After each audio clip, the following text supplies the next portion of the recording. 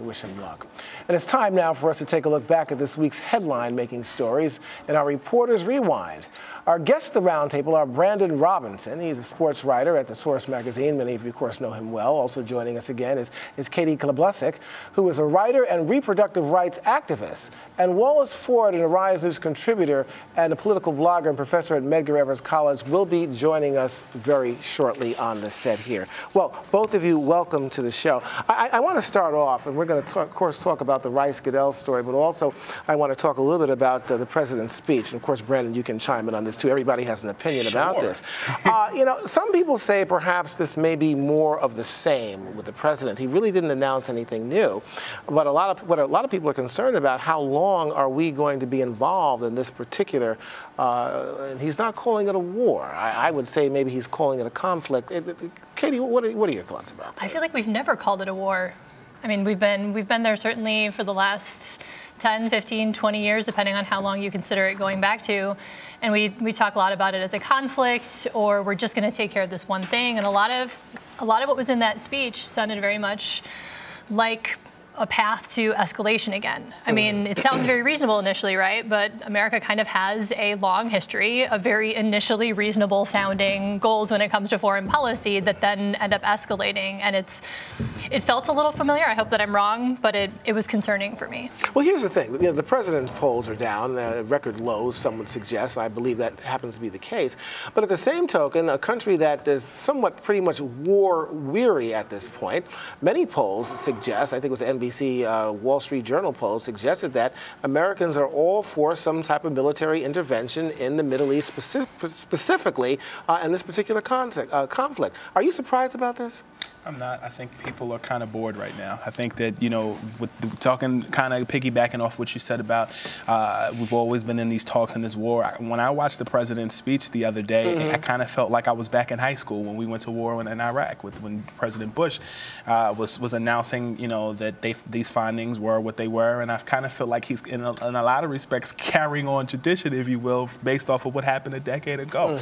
I feel like the president's numbers are obviously low because we're still, numbers-wise, we're not looking good. People are still unemployed. We're in a recession, and you know, things of that sort. But I think that I think it's kind of difficult right now. I think that this administration is better with other nations as far as talking with them and kind of getting them calm and stuff like that, as far as, you know, relations with other countries. But I really do think that it reminds me so much of last decade. I can't vocalize that enough. Right, Wallace, you're joining us now. Thanks for being here. My pleasure. My pleasure. So good to see you. I've been here all along. Got the microphone a whole bit. I've been here all along. You know, we live in a technical society here, you know, and I'm not media savvy here, but, you know, I'm just wondering, because of what we've seen with these beheadings of two Americans, if Americans are basically more reactionary and they respond to this in gung-ho because of what they have seen, had they not seen those beheadings, would we be so willing, in terms of the polls that suggest, to go ahead and do some military intervention? Well, yeah, I mean, we have to understand that this is part of ISIS strategy. When they do these public beheadings, this is a cultural tradition that takes place in a number of areas, not only in the Middle East, but in particular,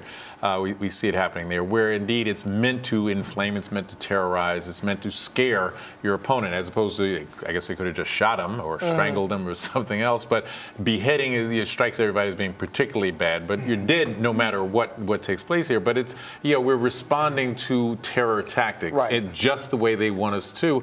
And, you know, history is a difficult thing for people to learn. You know, the reality is what we're dealing with right now, and I think you mentioned it just a moment ago, what we're dealing with right now is the aftermath of the Bush-Cheney debacle, which took place now over 10, 12 years ago. And people say, well, no, it's Barack Obama's war now, and it's Barack Obama's situation. But it's not. It really isn't. But here we have a key point here.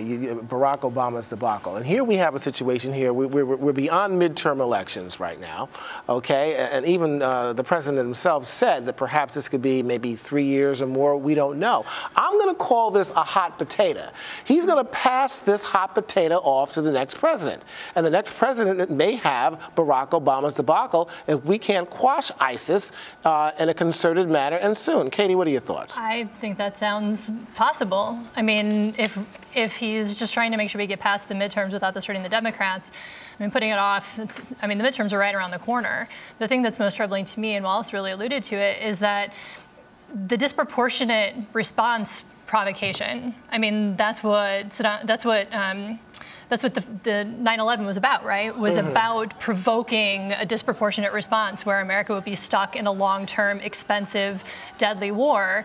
And if that's what was going on with the beheadings, was to provoke us into being, more involved in the region, then we should be measured about our response to that, even though we'd like to react in kind. But this whole situation, it's really a tar baby, all right? But it's a Bush-Cheney tar baby, and to call it a Barack Obama's debacle is just not looking at, with all due respect, I mean, it's not taking the entire historical context. I'm just being the advocate here. No, I understand. It's inheritance. And so you just can't say, well, Barack Obama should do something with where an entire region has been totally destabilized. Right.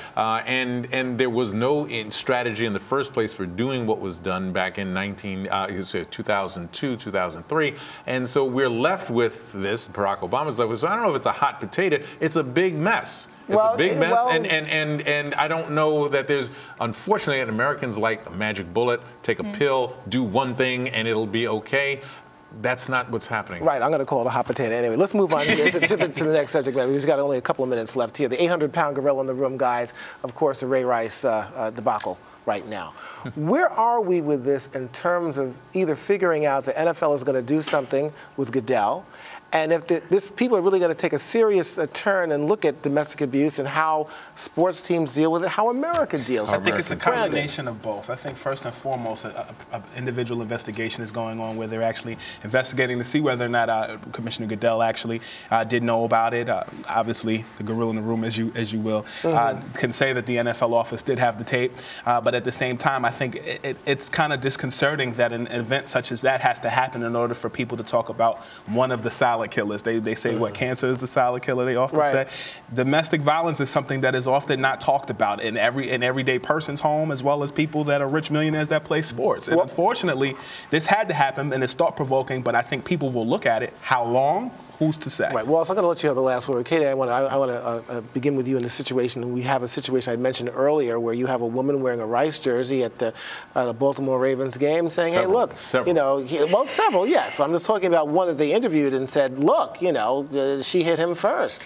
Are we getting mixed messages here? Well, that situation is asking one woman or a couple of women wearing a jersey to speak for all women, which is kind of ridiculous. There is absolutely a culture of normalized male violence. We live in that. We saw that with the Yes All Women hashtag earlier this year. A lot of people, myself included, hadn't realized they were a survivor of abuse until that discussion became more public and we started talking about what consent and interrelationships are supposed to look like. So a couple of women in Ray Rice jerseys, sure, or they could just they had them already and they're a fan, and so they're just sort of, wearing what they've got in order to be, defiant. But the idea that Goodell didn't know is ridiculous, and this investigation is more ridiculous than that even. It's being run by a guy who works for the law firm that the Ravens owner worked at for 30 years. So the idea that we're going to get to the truth because of it is just, Okay, we got about 40 seconds. Wallace, last word. Yeah, Commissioner Goodell was paid $44 million last year by the NFL. They didn't pay him just because he's a nice guy, because he helped the owners make a lot of money. I think the owners are going to look for every way to try and keep him on board because of that. His credibility is pretty damaged right now. His brand is pretty damaged. But just keep that number, $44 million, in mind. They're not paying him that just because he's got a bright smile. Right, and he makes a good point there in closing here. The NFL is looking to raise billions of dollars, even more, amongst the ownership here. Can Condoleezza Rice do it? A good PR stunt or ploy to get her in here. She can't raise the money. A lot of owners don't really want her in. Hey, but she's a good recruiter for Stanford basketball. Well, anyway, that'll have to be the last word. Brandon, Katie, Wallace. It's always a pleasure. Thank you so much. Thank you. All right. Thank you, sir. And you're watching Arise America. All right. Guys, great.